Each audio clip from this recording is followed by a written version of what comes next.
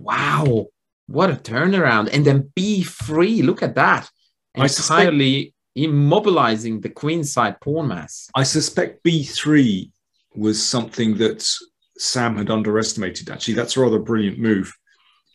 Yeah, this is fantastic. And now all he needs to do is push, push, push, force the queen to take, and then the other pawn goes in.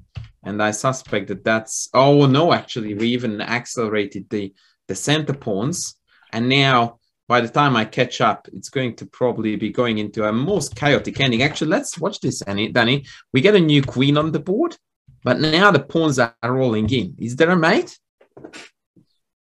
I mean, it doesn't really help that Sam has no time left on the clock, right? I mean, queen e3 is game over.